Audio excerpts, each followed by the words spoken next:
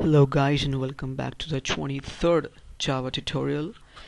This tutorial is not much of a very beginner's tutorial, and what we are going to cover in this tutorial is quite complicated and very important as well. So I might say that you might want to focus on this tutorial twice as much as you were focusing on any of the other tutorials. So just a little background story. Up to now we have only seen how you can pass some values as arguments to the methods, and then like it was this. Okay, so let there be any method, say volume, and then it would take some double height, double length, and then when you would call this method using an object, say obj is an object, obj.volume, you would pass values of for that would be held for height and length. You would pass like 34 and 66, any of these. So we're past those now. Besides passing values, what other things you can pass as arguments is an object. You can pass a whole object as an argument to a constructor or to a method. So that is what we're gonna learn. We're gonna learn in this tutorial how would you pass an argument how would you pass an object as an argument. So passing an object as an argument is what we are gonna learn in this tutorial. Okay, so let's see. Let's just define a constructor.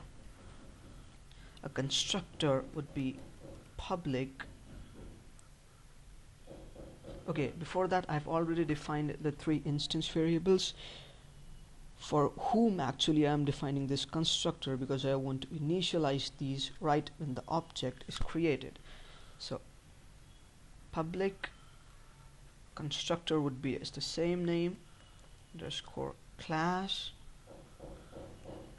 and this constructor will take three parameters for height, length and width. So double height, double length and double width. So now just the same, this height equals height, then this length equals length, then this width equals width. Okay, GTH. Okay, so I've created this, so let's just create an object for this. Second underscore class, let it be obj equals new second underscore class. Let's pass the values of these three to which we want height, length and width to be initialized to. So let this be 30, 40 and 10. Okay, so this just creates an object which actually has a constructor. Say I want to create another object and I want to initialize the values of height, length and width of that object just similar to the values of height, length and width of this object. For this object, height, length and width are 30, 40 and 10. So I want to create another object, and for that I want to have another constructor that would just initialize the values of height, length and width just similar to these. So how can I do that? The very basic simple method that you guys would be thinking would be just and declare another object, say 2 equals new second underscore class, and pass these same numbers like 30, then 40, and then 10. And in the programming of the other class, we'll again create another variable, another constructor that would be public second class. Then again it would take double height, double length, double width,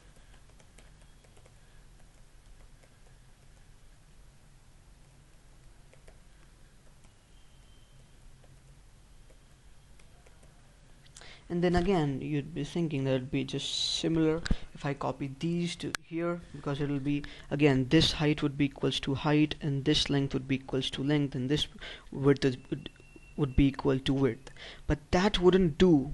And why is that? Because if you see that this constructor also has 3 parameters and this constructor also has 3 parameters, so both the constructors in the same class cannot have same number of parameters, otherwise this object will get confused to which constructor is it referring to.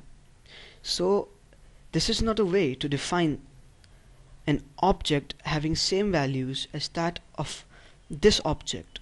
So what would I do? I would pass this object obj as an argument to the constructor of the object obj2. Once again I'm going to go, I would pass this object obj as an argument to the constructor for the object of obj2. How would I do that? I would just simply write obj. Now when I would deal with its constructor, I should have something to hold this obj. Now obj is an object whose data type you might consider is same as that of the name of the class. So again, if I want something to hold that object, I want the data type as of class, name of the class. So let ob be a temporary object that would hold the value of obj here, which I have passed as an argument for the constructor of obj2. So this becomes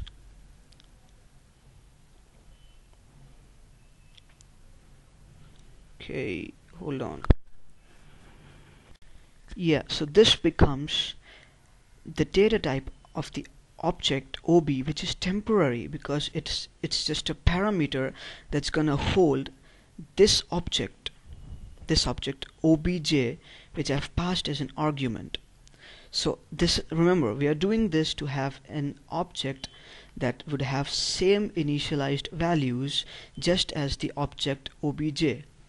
Okay, so let's see how we can initialize the values of height, length and width just similar to that of the above object. So in this constructor I'm gonna write height equals to, now you know, to access something from object you write object name dot its whatever you want to access. So I want to access height of this constructor, that means height of this object obj, which has actually been initialized in this constructor. So I would have to use ob.height because this height is of the other object of this object. So I'm going to use ob.height. Now length equals ob.length and width equals ob.width.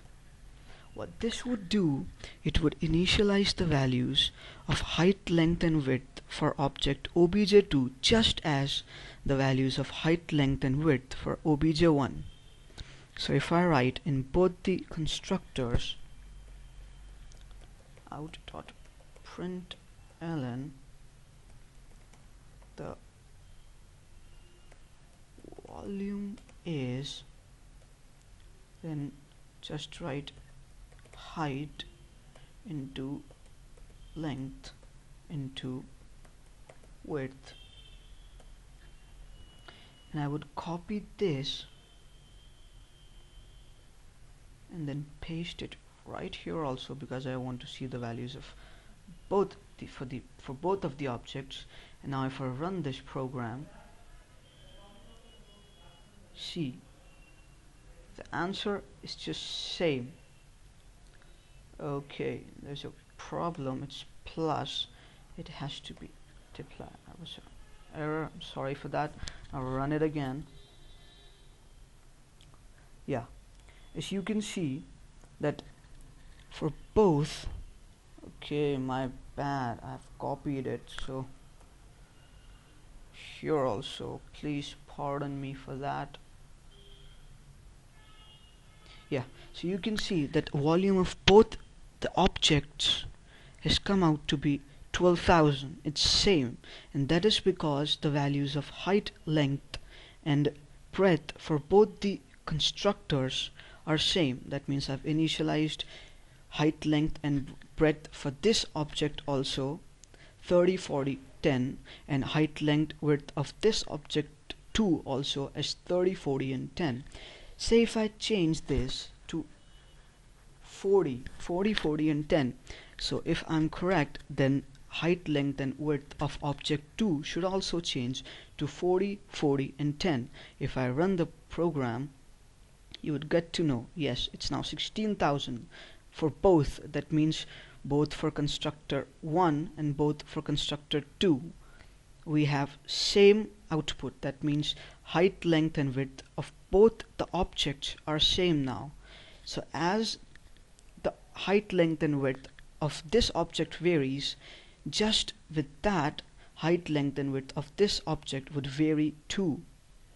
The height, length and width of this object totally depends on this object.